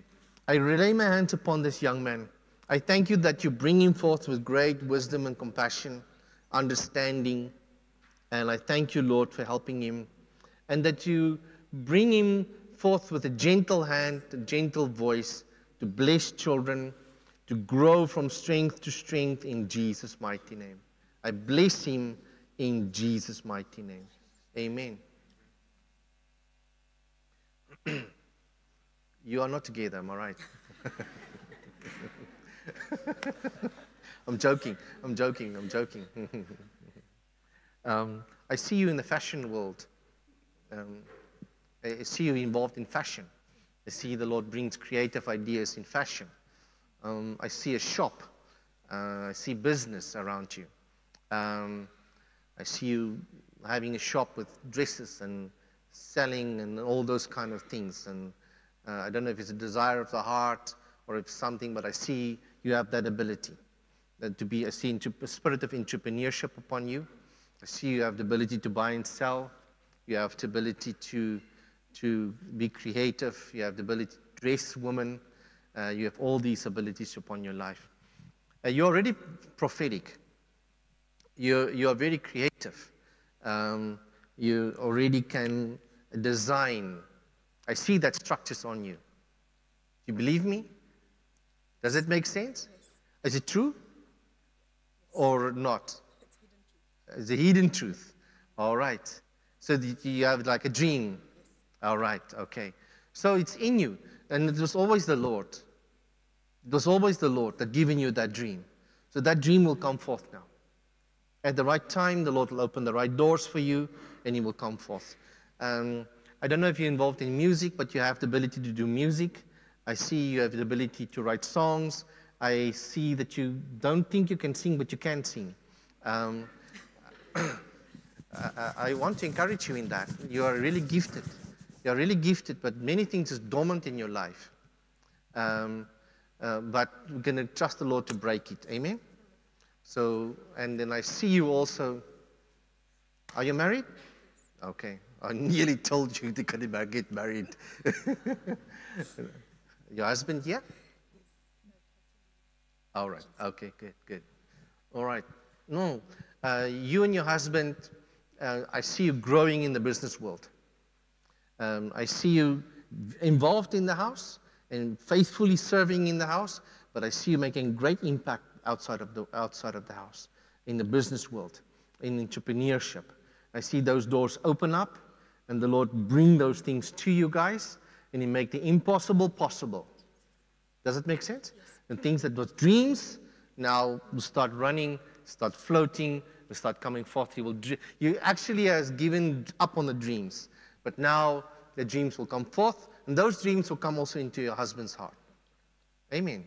So the Lord bless you. Thank you, Lord. I can pray for this lady and for her husband, even though he's not here, but that you quicken even the prophetic more upon their lives. Bring forth everything that is dormant and bring them forth and catapult them into place they need to be in Jesus' mighty name. Amen. All right. Time of great joy for you that the Lord will give you now. All right. So, with these last will be first, and he that is first will be last. So, yeah. A woman of great wisdom. See Proverbs 31 woman, ability to govern her house, but I see you have the ability to trade. I see a corporate grace upon your life. I see you have the ability to enter into corporate life, corporate business. You have the ability to speak to corporation. I see that you have the wisdom within you and the understanding and the poise and the patience and all of these dimensions to be able to speak to people around you and to speak to people of stature. So in the church, I see you and your husband will speak to the rich. You are positioned and you will be able to guide them. You will be able to direct them. You have a certain stature in your being. And therefore, the Lord I see an independent spirit upon you. But this independent spirit is not an indifferent spirit, but it's a spirit to be connected to the Lord. So maybe you will, from today, and you will understand yourself better. But I see you have the ability to connect to the Lord, to be with the Lord, and to stay with the things of the Lord. And that people can't influence you easily. You can stay on track. You can keep your ability. And that is for the purpose of ministry. You see, you and your husband will have a strong ministry in the church, but you will be strong in the world outside. There are businesses that is closed, that is not open, that will open up. There is opportunities that is closed, that you're not seeing it, but the Lord will open it up. It will come now.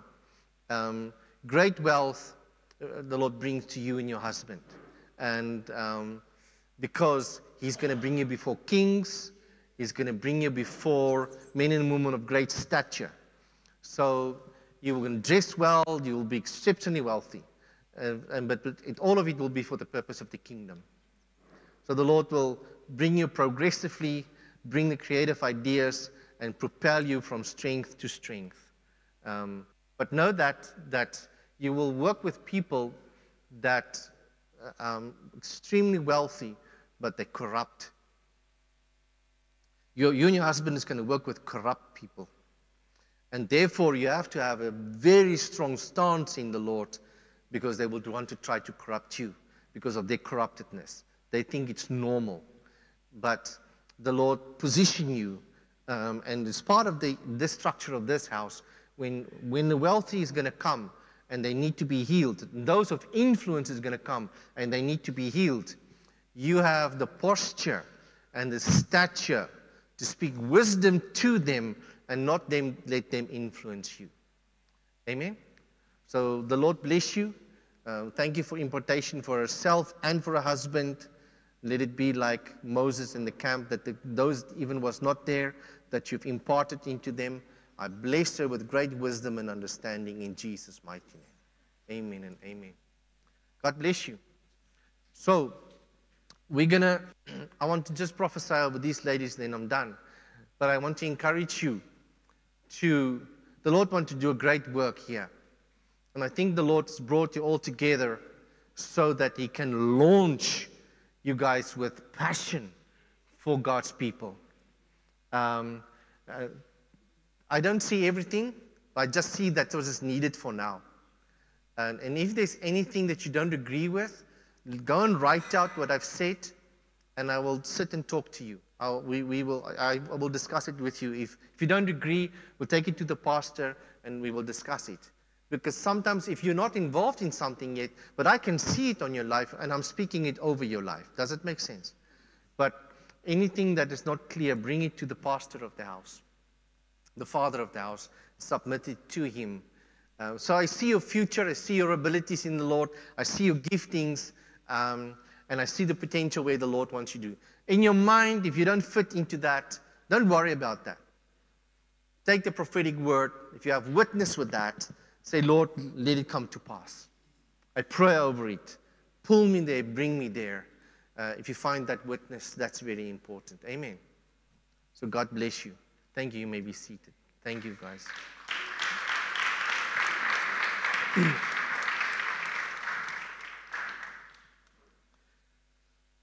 Yeah, I wanted to pray for Renee and Lauren. And there's a reason why I wanted to pray for the three ladies. Just stand here in front of me. You are a woman of stature, and you are fellow sons in the house, and so I honor and respect you. That's why I've asked you if you will permit me to pray over you. But I distinctly see a government, a prophetic government of a prophetess on your lives. And it's possible that you think that you're just prophetic and all of that, but there's a place in the body where the prophetess comes forth with great wisdom, great understanding, and they speak from that office, and a lot happen. So if it's not been said to you before, I wanted to highlight it for the three of you. I see the grace of a prophetess. And Renee, I saw that even when I was with you, but that day I never had a chance to speak to you. It's like the Lord didn't permit that, so I apologize. But because I needed to do that maybe before your congregation. But you are a prophetess, and you will become known as a prophetess. So I want to encourage you, all three, to now develop this grace.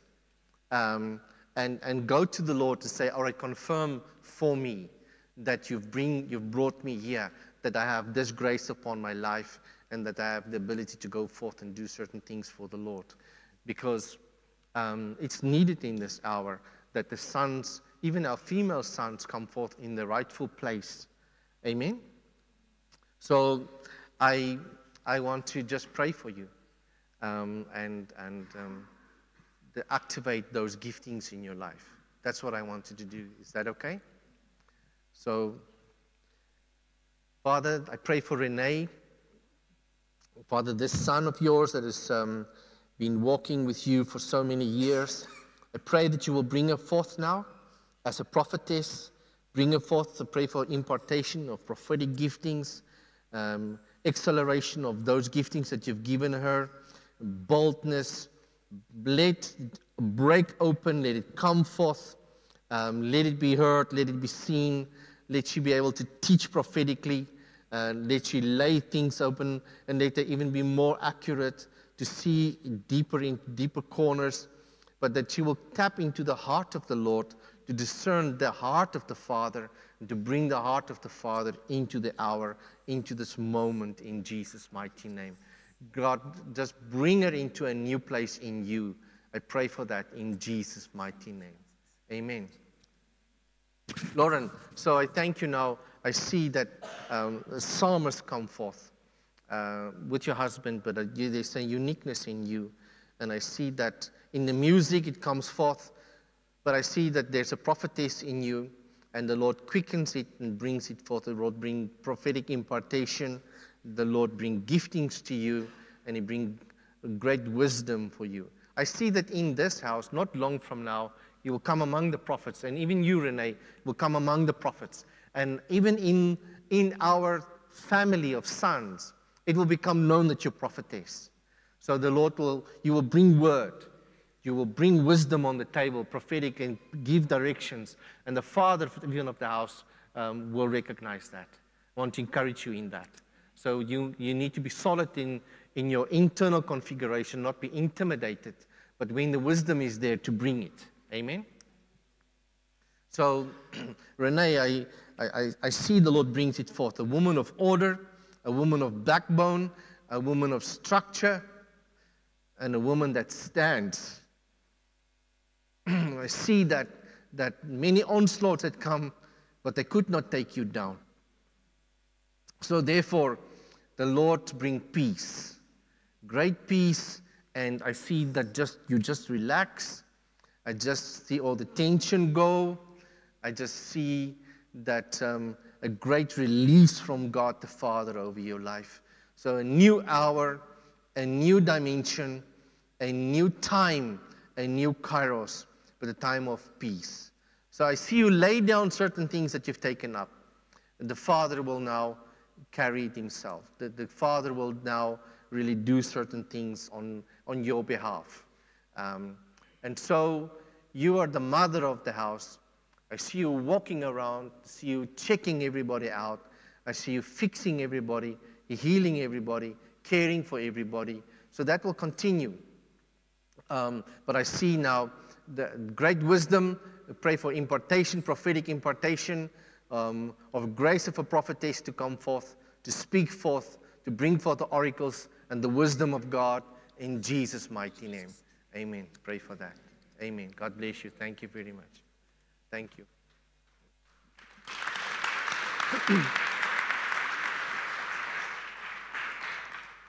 They are fellow sons, so I have to honor and respect them. I have to ask them if they will permit me to speak into their lives, if I can pray over them.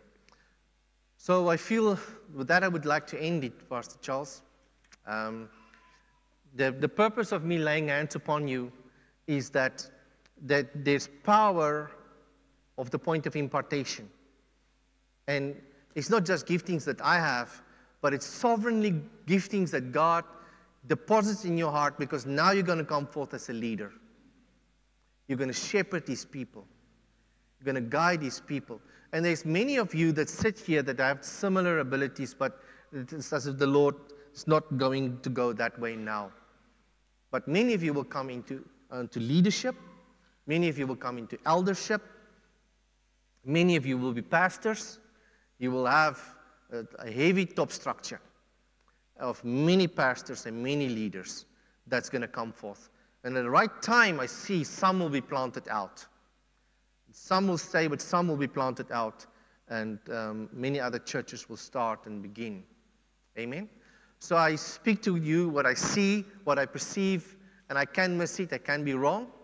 And if you feel there's anything that I missed, just speak to the pastor of the house. He will contact me, and I will take responsibility of what I've said. And if I've missed it somewhere you don't agree, then we can sort it out. So the rule of engagement is to take it, to write down what is being said, and word for word. Because you don't hear everything that I'm saying. You're missing certain things. And you write it down word for word. And then from there, you analyze it and look at that. And I want to say to Renee's mother, you will have great joy and great pleasure to see how the Lord fulfill your husband's dreams and your dreams. And great peace be upon you, but your ministry is not over yet. I see the Lord grafts you in and pulls you in A lot of your wisdom is going to come forth and it's going to unfold in the house. You maybe think that you are retired, but the Lord says, I refire you. You really hear the Lord says, I refire you, I need your wisdom, and I need to bring you forth. But you will have great joy to see the unfolding of your children in ministry, and even your grandchildren. You will see them even unfolding into ministry. You will have great joy, and the Lord grant you long life, and the Lord grant you health and strength. I see that. You will still live many years. I feel to encourage you. So don't go and die on me next week now.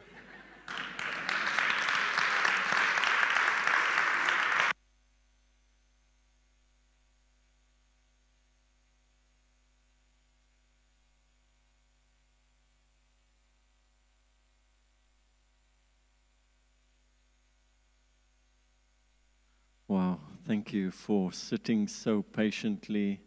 And the reason why we did this in church is so that you could be a witness. Could be a witness to the prophetic word that's released, and also be a witness to the lives that were spoken over. So that when you see it happen, you will believe. Because some of you don't believe yet, but when you see it happen, you'll believe. And like Pastor Kobus said, even though you're sitting there, you are not excluded. You are not excluded. There's a call on this house, and many, many pastors will be raised from this house. There will be many sent from this house to go and help other houses. And that's the call on this house. So please don't think, as he was speaking over your life as well. He was speaking over your children. So receive that. And today we have received the prophet in the name of a prophet. And we have seen the rewards of the Lord being released in this house. And it's going to be done quickly. This year is a very, very significant year. This is our 41st year. We have passed that 40 generation. We're occupying. So the Lord is leading us into various dimensions of ministry in the earth. So thank you for your patience. You've been receiving grace today. So won't you stand with me?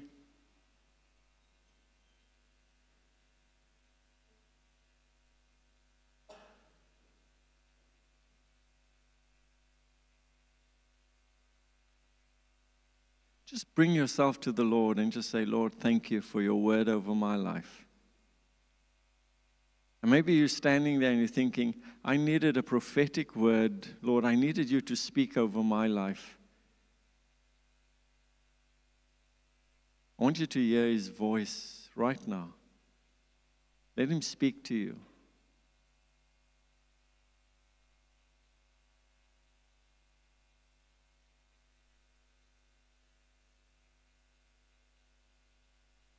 Lord, thank you that we are yours, that your sheep do hear your voice.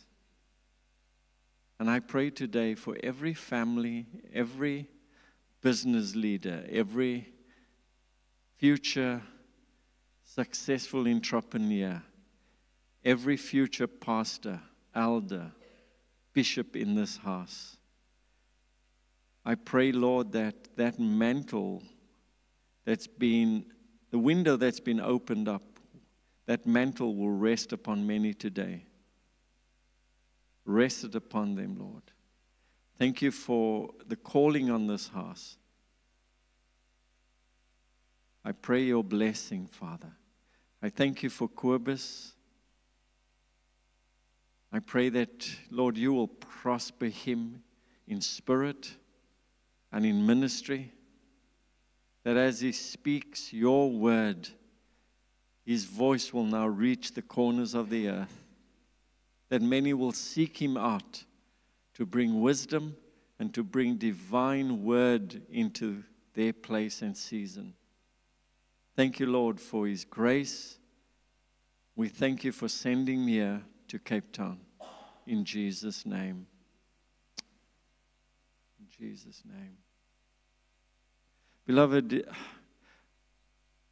as Kobus was calling us into that prophetic destiny of a house, to manage large sums of money, I just realized as he was praying, there's so many people in the finance world. Yeah.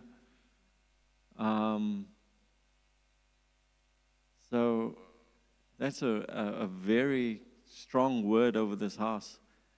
There are some of you that are handling millions for your companies, and you thought it's for those companies. It's because you're going to come manage it, yeah. We're going to need that skill of how to distribute money, how to manage it. And you would have been trained by the best in this world, but now you'll have the doctrine of Scripture to lean on, but you'll have the skill of Egypt, but you'll have the wisdom of heaven. And you're going to be sending and dispatching millions to different parts of the world.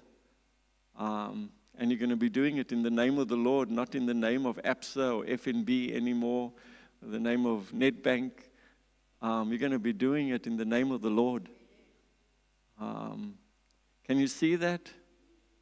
So, Lord, we thank you for your word received over this house today, that this will be a place of mercy, that many will come and be restored. We give you glory and we thank you for it. Our hearts are excited. And Lord, we are challenged by this great calling, but we know that we will never respond to that challenge in the flesh. So we cause that which is of the Spirit to rise up today. Anoint us, Holy Spirit.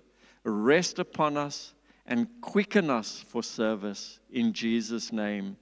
And our church, may the love of God, the grace of our Lord Jesus Christ, and the fellowship of His Holy Spirit be with you all. And the church says, amen and amen. Tell somebody, I'm ready. I'm ready. As you go, I'm ready.